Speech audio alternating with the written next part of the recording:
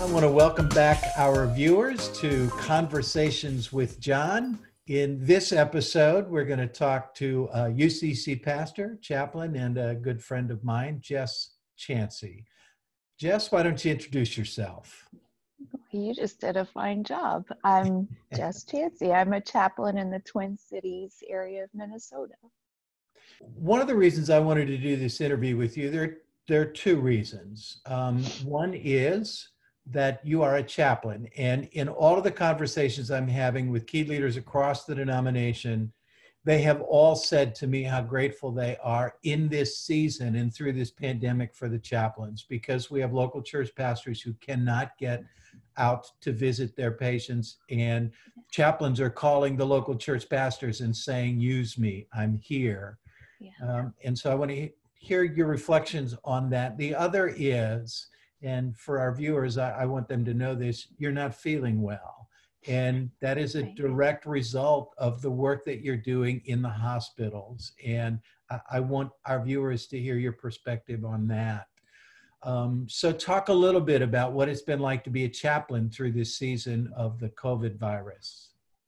Okay. Well, yeah, as you said, I'm a hospital chaplain. And so I'll talk a little bit about my work, but I do need to make it clear that this is my talking. I'm not in any way representing the hospital where I work.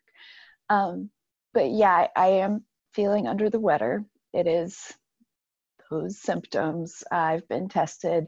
The results are not in yet. We're saving the really fast results for the inpatients. And so that's something that I think there's a lot of misunderstanding around right now, is why we're choosing who we are choosing to be tested, and why some people are getting the personal protective equipment like the masks and everything, and others aren't.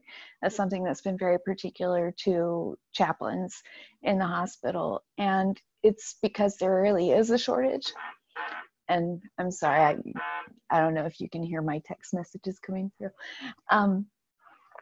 But yeah, I feel like we as chaplains in the hospital are being viewed as absolutely essential by the hospital staffs. We are essential in that we're there to provide care for these patients. In many places, they're not getting any visitors from the outside. We've had to really cut back on who's allowed in. And so they're very, very, very lonely.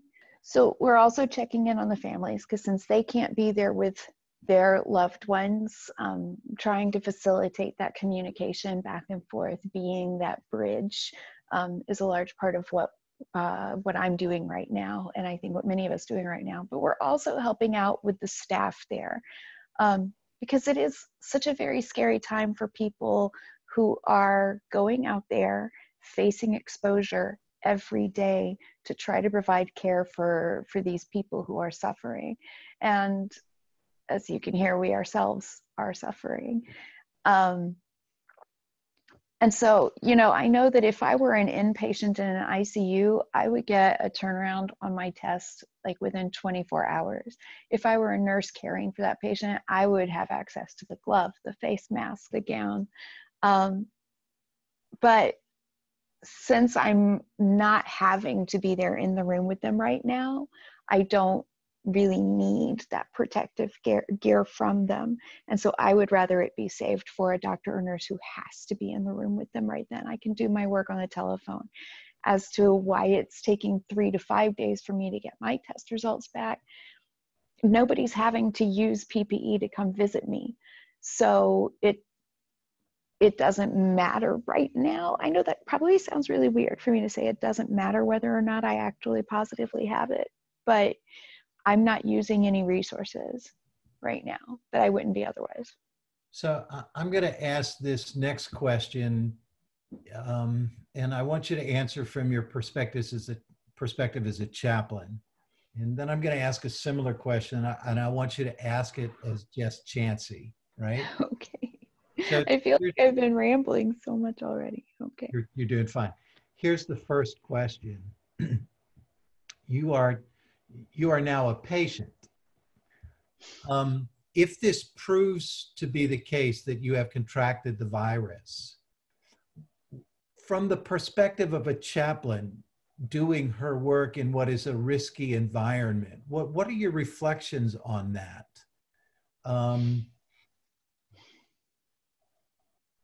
It's what I signed up for, you God know. love you. I mean, I'm going to call out my mother. I know that she doesn't like when I call her out, but one of the things that she has always expressed when I've talked about my call to chaplaincy and the areas that I've lived in, the fact that I like living in urban environments and serving people in need, she worries that I'm putting myself in danger. And I say, I'm putting myself where God called me. If nobody wanted to go to these hard places and serve, then the places would be harder. So part of the calling of chaplaincy work is not to be comfortable.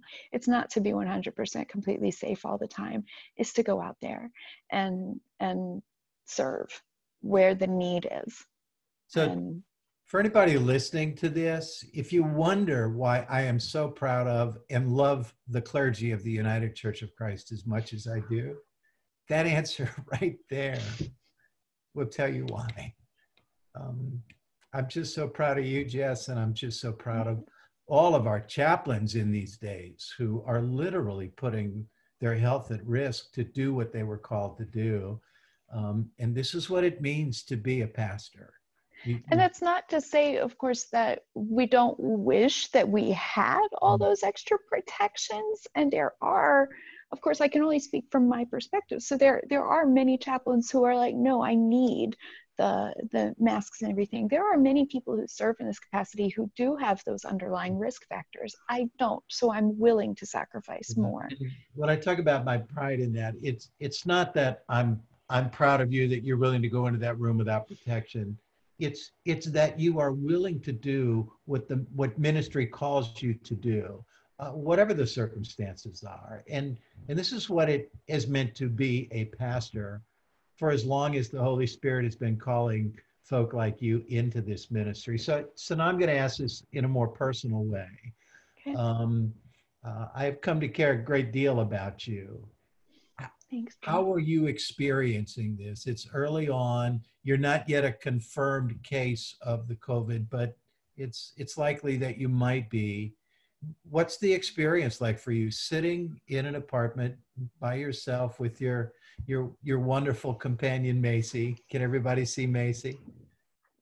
There's Macy. How are you doing? What is this experience like for you at this point? Well, I'm really not supposed to be close to Macy. Part of the isolation protocols was to keep a distance from pets, but that's not really an option for me because I do live alone. And I think for me personally, that's been the hardest thing is not having any other human beings in the house to check in on me who are already exposed and could give me a hug. Oh my gosh, You a meal. I've been as huggy as I am right now. Yeah. What was that, John? I said, cook you a meal, tuck you into bed, get you an extra blanket, get your medicine. Yeah.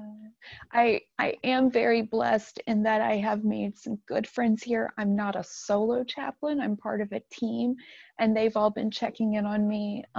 One of my colleagues, actually, that might have been her that was calling me earlier, she brought me Flonase when I thought it was just allergies.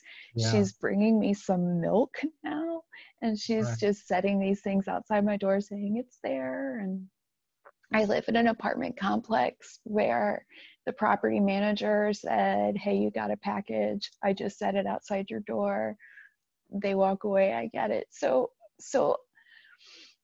personally, my experience of this has been very lonely. I won't lie about that. And there is a large amount of anxiety and fear that goes with being alone and sick. Yeah. I'll just put it out there. I try to laugh it off like jokes, like if anything happened, Macy would get really fat off of all of this. But I mean, it's a bit of laughing to keep from crying because, yeah, the loneliness is real, and I'm an introvert, so when I say that, you know, it's pretty bad. Right.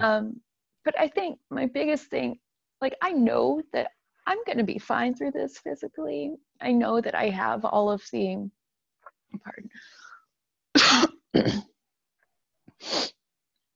I know that I have all of the mental tools to cope. As hard as it gets, I know that I will survive this. My bigger worry is having exposed others, and that's been the reason why I haven't gone into rooms without protective gear. I am, of course, abiding by the don't go in the rooms, or in cases of dire emergency, do use the gear.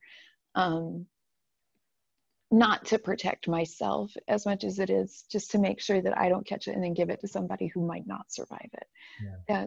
Hearing the combination of the extremes of anxiety with the massive hysteria, and being like, okay, let's calm down, but also the more realistic anxieties, the number of people we expect to die from this. It is a very scary place to be in right now. Yeah. Well, Jess, I just want to thank you. You've taken time out of your healing. I thought you were going to say my busy day. No. I'm glad to know that your wit and humor are not absent you in a time such as this. I'm sure all of those watching this will join me in lifting you up in prayer, giving thanks to you for your ministry, and more broadly, giving thanks for all who have received the call to serve as chaplains in any time. It is a noble profession that reaches the lives of very vulnerable people every day, but especially in this time. So for all of that, know that you're in our thoughts and prayers, and thank you.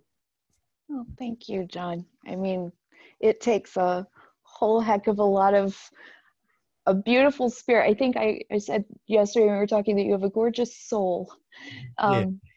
It takes an amazing soul like right hat for my soul to wear. Yes, I'm gonna have to invent soul hats. But it takes a particularly extraordinary person to be able to follow the spirit no matter where that spirit goes, even in times like this. Well, the Spirit has led me to this conversation today. Thank you. And to our listeners, this has been Conversations with John.